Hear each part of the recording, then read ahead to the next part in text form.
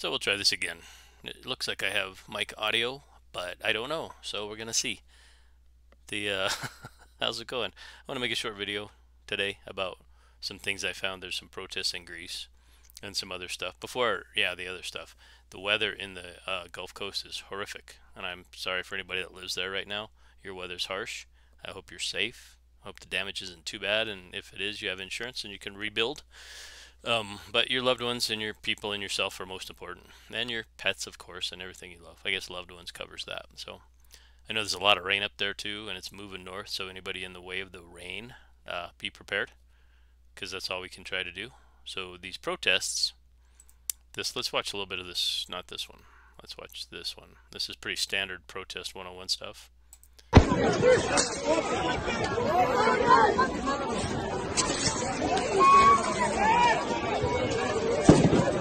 Throw stuff at the police throw tear gas at you, you guys go home, nothing really gets accomplished. Understandable.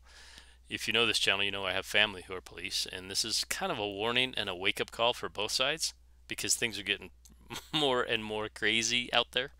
So let's watch this one, and I'm going to stop it and tell you what I think is important.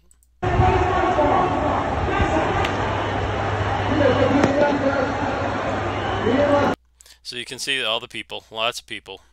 This little section here, these are police. They're shooting tear gas out. They're trying to enforce a thing about a thing that these people don't want. And there's a perception of authority, clearly, because like if one of these guys in this crowd just yelled, "Let's get them," and the rest of them said, "Hey, yeah, let's get them," these guys are toast. They can't defend. They'll run out of bullets too fast. They're all dead.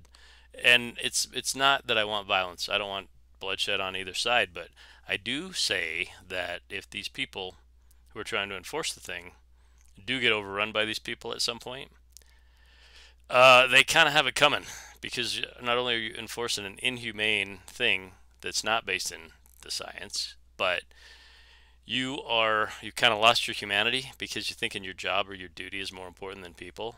It's never that way. Maybe a EMS paramedic, maybe, but the people still, that's what we're here. We're people. We're men and women. God created us. Whatever God may be for you or me, I don't know. But clearly, this is not going to work or end well. So just want to make a quick video. Thanks for watching. Thanks for your comments, too. I'm curious what you think.